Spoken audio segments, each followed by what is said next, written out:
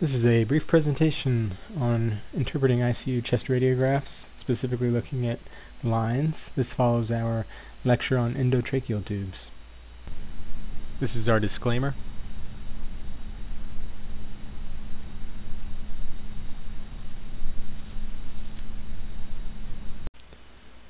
We'll be looking at four main types of lines here: central venous catheters, peripherally inserted central catheters, or PICCs as they're commonly known as, and the GI tubes, which are the Dobhovs and the nasogastric tubes. The main thing you got to know about lines is which one you're looking at, which type of line, and then where it is supposed to be coming from and where it's supposed to be going. So for the central venous catheters and the PICC lines, they're used to deliver medication. They're often used for medications that would be dangerous or damaging to the peripheral blood vessels if you just used a normal IV. And they're also used for giving parenteral nutrition, or TPN. And then they may be used to monitor central venous pressure. And the chest x-ray is really going to be just looking for the position of the line, make sure it's in the right place, and make sure there aren't any complications with insertion. For the GI tract tubes, pretty simple. There's a tube to put food through or to suck GI contents out. And again, it's basically just recognizing that you're looking at a GI tube and that you know where it's supposed to be going and what it's supposed to be doing.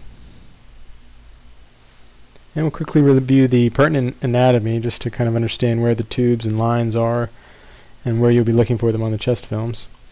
For the peripherally inserted catheters, the PICCs, and the centrally inserted catheters, we're talking about venous return to the heart, because these lines will travel in a vein and head back towards the heart. And then for the GI tubes, we'll talk about the esophagus and the stomach, because that's primarily where we're dealing with them. For the catheters, oftentimes we'll insert a central catheter in the internal jugular vein. That's highlighted here, and the arrow's pointing at the right internal jugular vein. Of course, just for a review, the external jugular vein is lateral to that. So when the catheter is placed in the internal jugular vein, it then follows the course down through the innominate or brachiocephalic and into the superior vena cava, and then preferably the catheter tip will terminate at the cavo-atrial junction, which is highlighted here. That's just where the superior vena cava and the right atrium join. And if you're talking about a PICC, obviously it's peripherally inserted, and this arrow is pointing at the axillary vein, which goes to join and become the brachiocephalic or innominate vein, and of course into the superior vena cava.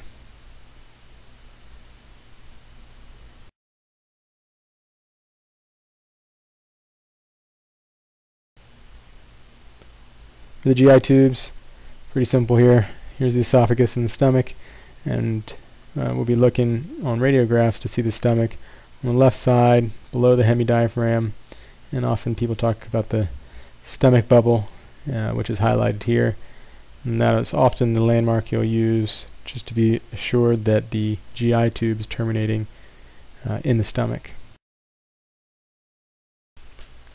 So our first example is of a central line, and basically you're going to want to be able to say that this is a central line that you see. It's coming from the proximate location of the internal jugular vein and looks to be terminating in the cavo-atrial junction. You'd want to look for any iatrogenic processes. So starting in the neck, you'd think about looking for subcutaneous air, which would be linear or streaky hypodensities indicating air in the soft tissue. You'd also want to make sure that there was no pneumothorax, so you might see the lung markings, interstitial markings, not making it all the way out to the periphery. And so you'd see some hypodensity expanding pleural space as the lung shrinks back. We don't see that here. You also would want to make sure that you don't see signs that the superior vena cava or the brachiocephalic vein had been punctured. You might see an expanding mediastinum if that were the case, where blood would be filling the mediastinum from the iatrogenic wound. You also make sure that the tip doesn't go too far into the heart, because it can introduce arrhythmias. So that's one of the reasons why we wanted to see the tip terminate at the cavo-atrial junction. Another reason for that is because there are ports on the line, and by making sure the tip terminates at the cavo-atrial junction, you're ensuring that the all of the ports are beyond the last of the valves in the venous system.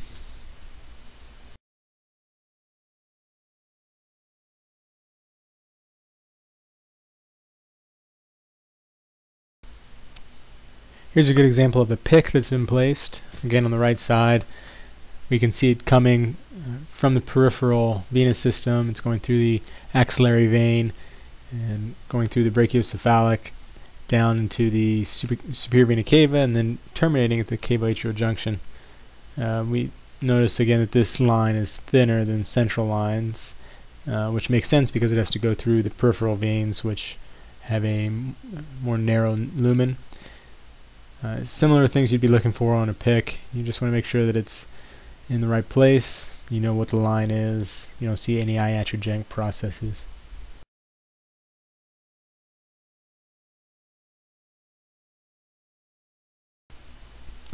This is a busy chest radiograph. This patient has chest tube. You have drains placed. There's sternotomy wires. There's also this peripheral or the pulmonary artery catheter. It's being used to measure pulmonary wedge pressures. It's going to give an idea of volume status and cardiac versus pulmonary edema. Now you can see this line coming from the internal jugular, and it travels down through the superior vena cava into the right ventricle and up to the pulmonary artery, the main pulmonary artery. You want to make sure, of course, the other iatrogenic processes that we mentioned earlier, subcutaneous air in the neck, pneumothorax, and expanding mediastinum. And then when you have a pulmonary artery catheter, you want to make sure that the tip doesn't extend too far into the pulmonary vasculature. It can cause an infarct of the lung tissue if it's too far, or if the balloon is inflated too long, you may see consolidation, which indicates infarct or ischemia of the lung. In that case, you want to alert the clinician, and the line should be pulled back.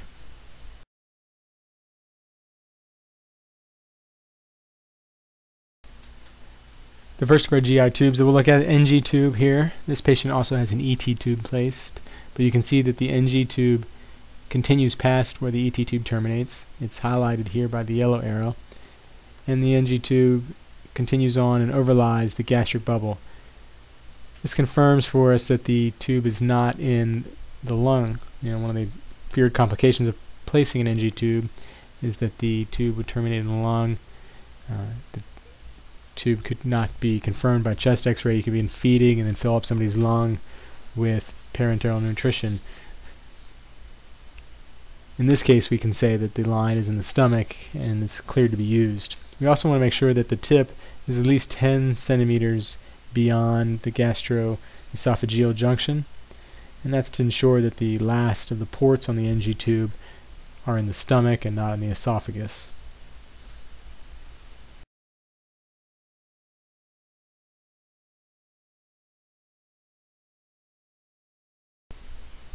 The other GI tube here, the Dobhoff, looks a little different. It's a little thicker in appearance, and it also has that heavy weighted tip that's radio opaque. But again, very similar in your approach. You just want to make sure that the tube overlies the stomach or the approximate location of the stomach, if you can't visualize it, ensuring that it's not in the lungs. Let's do some practice cases now. So this patient was an 83-year-old male who was admitted for a GI bleed, and a right IJ was placed for transfusion. You can see what appears to be a right IJ catheter here, not following the course back to the heart, but instead seems to follow the venous system peripherally. So this catheter would have to be replaced. This patient's a 74-year-old female who was admitted for bacteremia secondary to a foot ulcer, past medical history of diabetes. A PIC was placed and then a chest x-ray was taken to verify position.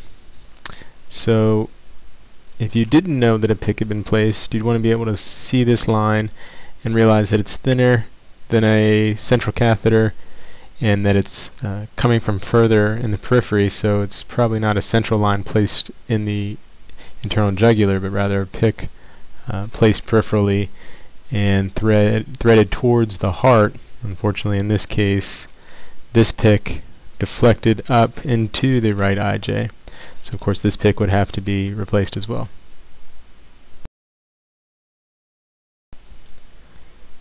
This is a 22-year-old male admitted for metastatic testicular cancer. A PICC was placed, and later that day, or a few hours after placement, he began having PVCs. He did not have a history of PVCs. On the chest film we can see the tip terminating beyond the cavo-atrial junction, so it was recommended that the PICC be pulled back, and that's what we see on this chest film. The tip now is in the more approximate position of the cavo-atrial junction and the PVC is resolved. So this is a case of an arrhythmia being caused by placement of a PICC. This is an interesting case.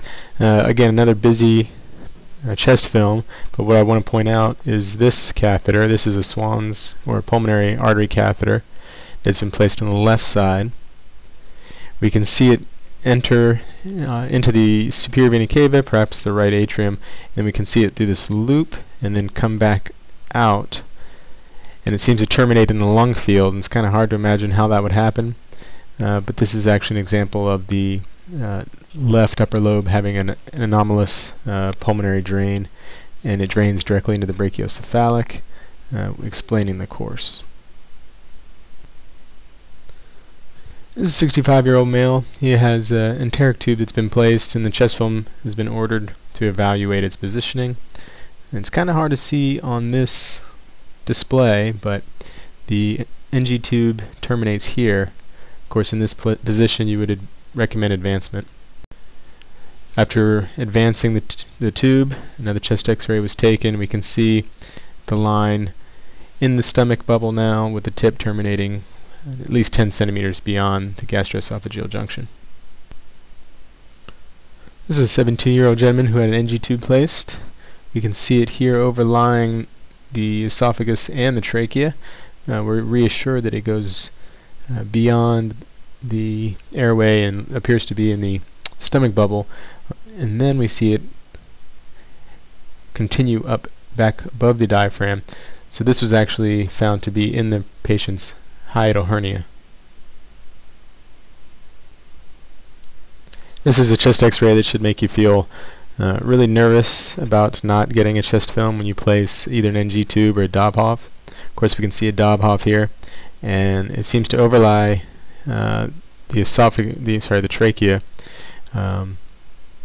We can't really see the esophagus, can't confirm that it's in one or the other until we see the tip terminate in the lung field.